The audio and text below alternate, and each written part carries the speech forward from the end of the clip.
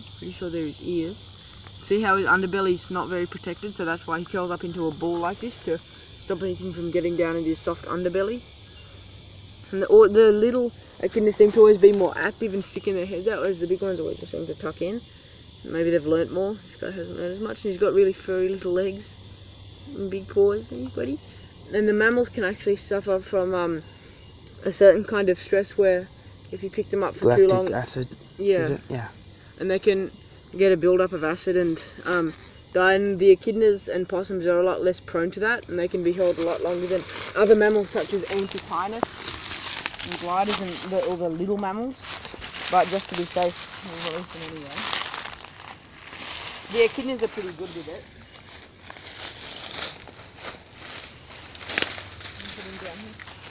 Here you go, buddy. Here you go. Oh, bye.